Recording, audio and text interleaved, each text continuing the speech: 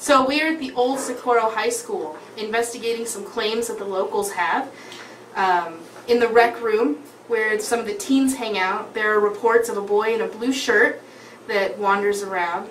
They're also working on a haunted house down one of the halls in the old middle school portion, where they're hearing objects move, plastic rustling like someone's walking around.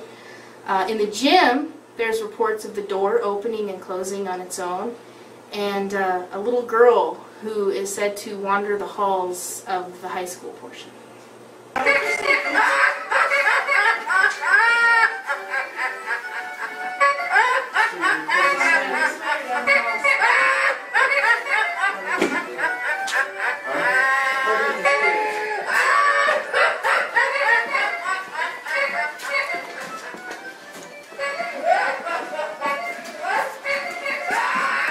Go ahead.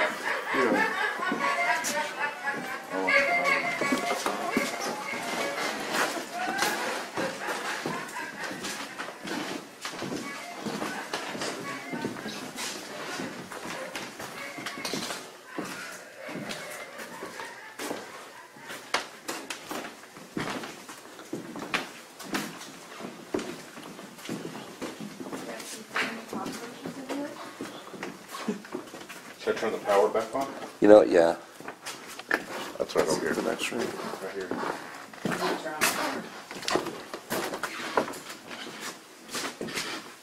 Plug the roach in. Light.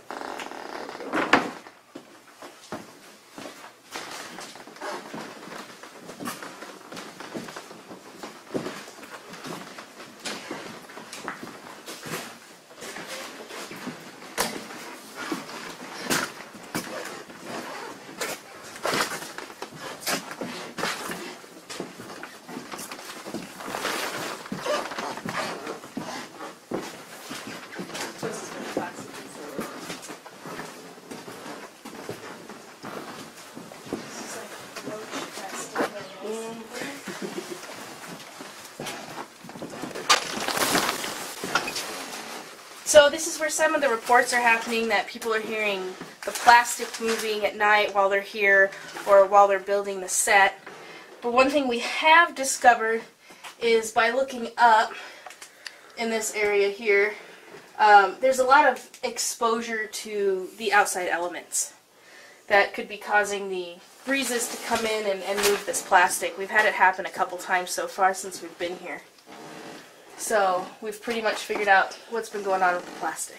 Point out the cracks in the windows outside right there too. Yeah, you can see cracks, you know, coming in from also more of the outdoors coming in. Lots of opportunity for wind, breeze, things like that to affect a lot of the props here in the haunted house.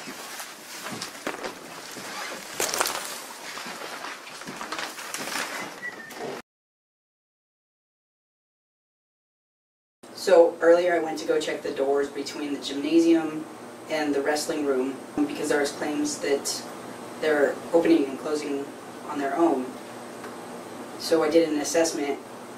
When you close the door, you can feel an airflow, and that's what's causing the doors to shut and open on their own. Here we go.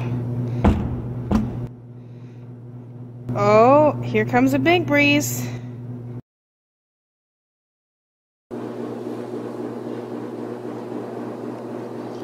Go ahead and walk on down there.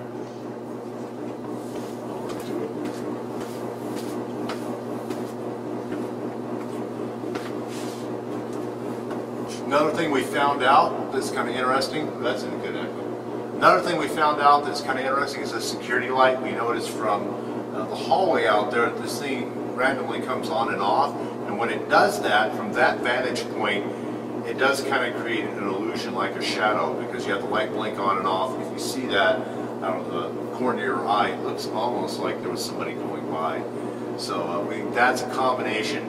Also, higher up, I don't know if we can film it because it's dark, but there's trees that are blocking the windows, and the wind makes that move, and that creates shadows into the gym too. Once again, they're probably more an alternative explanation for these shadows that they're seeing moving around in the gym. Oh, look, there it went. And it will shut off in a minute. And it's spooky.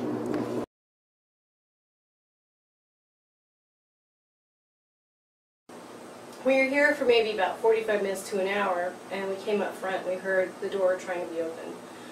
So we came out, we decided to look at the side of the building and find out if perhaps there's a way for them to get in the back.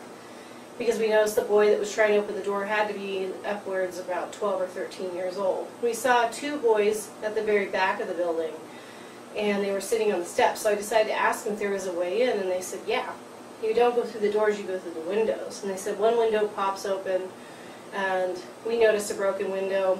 There's no glass, it's just open for someone to get in towards the very back of the high school. We came around front, and pretty soon we hear more and more kids.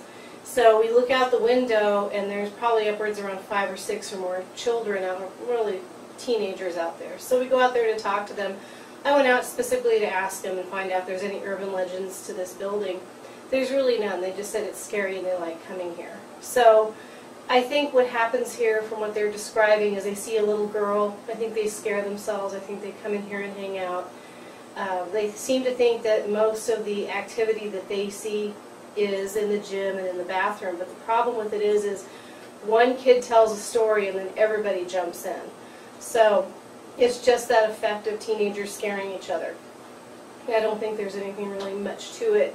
The only thing that we did notice, if there's anything connected, is there does seem to be a memorial for a little boy. There is somebody in a blue shirt talked about, and he is wearing a blue shirt. But outside of that, it just seems to be the hangout spot. We noticed a car pull up and talk to these kids and then drive off, and it seems like something that just goes on. So I would say it's another little urban legend, myth building type stuff going on here.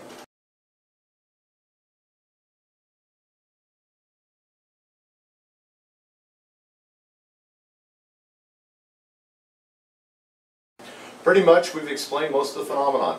The only thing that we're uncertain about was the sighting of the little boy, mainly because we haven't got to talk to that witness yet. But everything else is really appearing to have a fully explainable cause. I don't really think there's much here.